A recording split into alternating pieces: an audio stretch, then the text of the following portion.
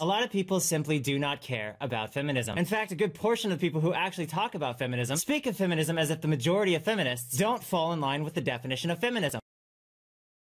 Fuck you, talk fast. Settle down. Any halfwit can conclude that if someone doesn't fit the definition of something, then they are obviously not that.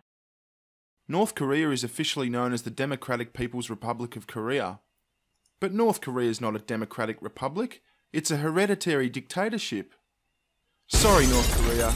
You're not North Korea. A faggot is defined as a bundle of twigs, sticks or branches bound together. But Milo Yiannopoulos isn't a bundle of twigs, sticks or branches bound together. Sorry, Milo. You're not a faggot.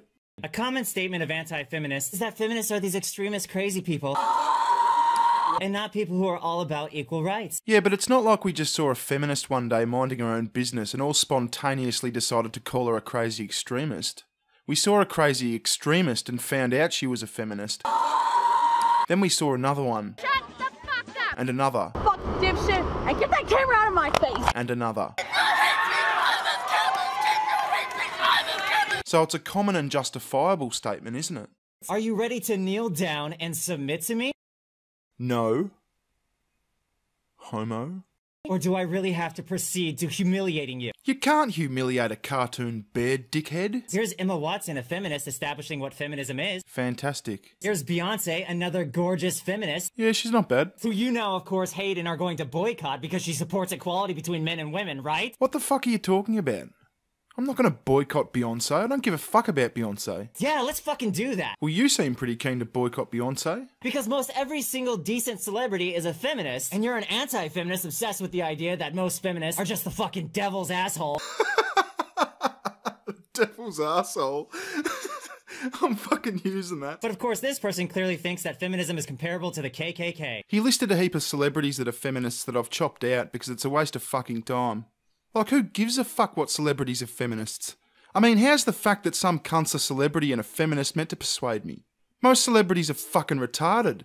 Like, are we all meant to become Scientologists as well? So you know Hermione from Harry Potter? No, because I'm not fucking 6, mate. Apparently she's nearly as or just as bad as Ku Klux Klan members. Oh god. Oh god. There she is talking about equality between the genders. Ugh. Here's a female celebrity establishing a very good point. She's saying women who renounce feminism are kind of like people who drive cars every single day, who say they don't believe in cars, and yet they love cars because it takes them so many places. Oh, mate, this is going to be a fucking brilliant point. I can feel it. Pwn me, brother. Pwn me. It makes their life so much easier. It does. And they don't know what they do without it. They don't. Fuck cars. Right? Fuck cars. Fuck cars! Fuck cars. In the ass! Because shitting all over cars is so fucking popular right now. I'm sorry. I can't fucking... No, I can't. No. Shitting on cars. I use the fucking facts, and that's how you fucking win.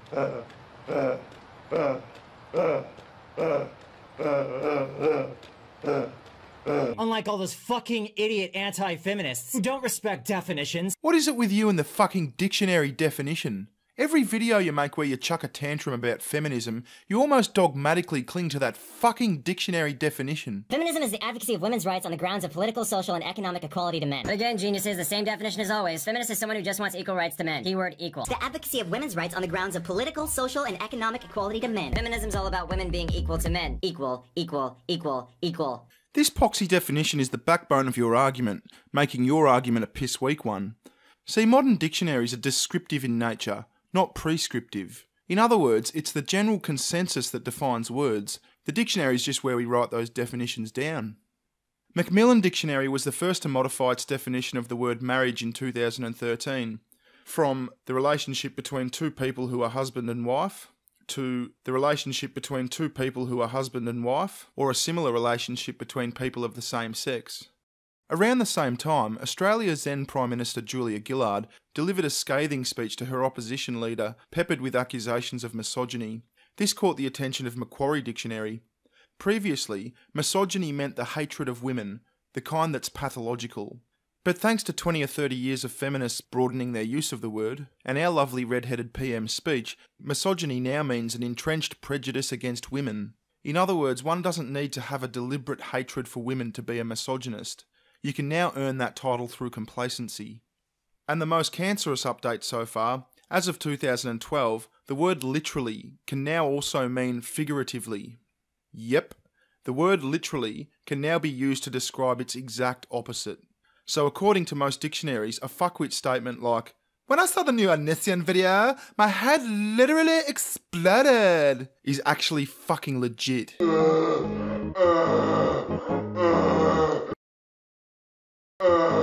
When it comes to the dictionary definition of feminism, we only need 2 words changed to reflect reality. The advocacy of women's rights on the grounds of political, social, and economic superiority over men. Think about it, Onion. We've seen the definition of literally changed to literally include literally. Like the kind of literally that's the complete opposite of literally. Changing 2 words in the definition of feminism doesn't seem that unrealistic, does it? And when that happens, your argument's fucked.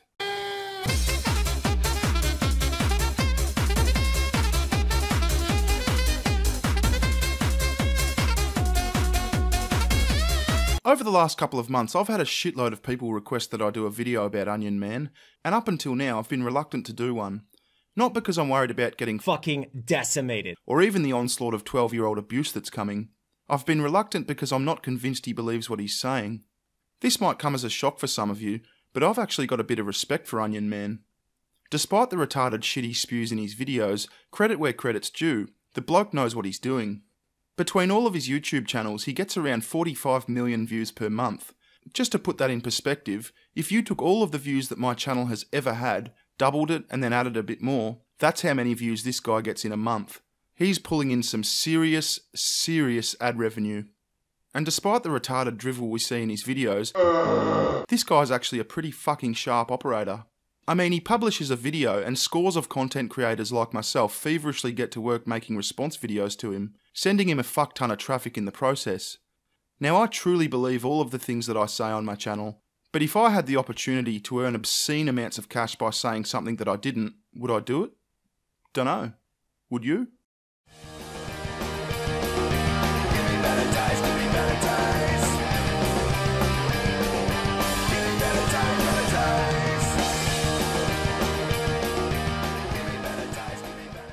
You know, watching my channel grow as quickly as it has been fucking incredible.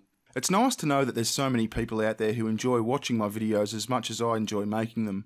Like anyone else, I've got cubs to feed and bills to pay, so I really appreciate all the support that I get. It allows me to create and publish better videos at a faster rate. If you'd like to throw something in the hat as well, you can either support my videos on a continuing basis through Patreon or by making a one-time donation via PayPal. You'll find links in the description. If you can't or don't want to, that's okay too. You can help my channel grow by liking and sharing this video. Thanks for watching.